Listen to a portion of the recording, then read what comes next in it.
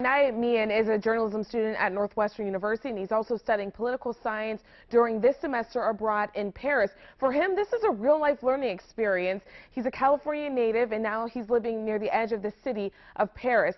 Mian spoke with me over Skype earlier this afternoon. He says he was on the metro, headed home from a movie theater when the attacks happened. He says he made it home safely, and then he got online to check in with his family and friends. For Mian, Facebook's check-in was a big help.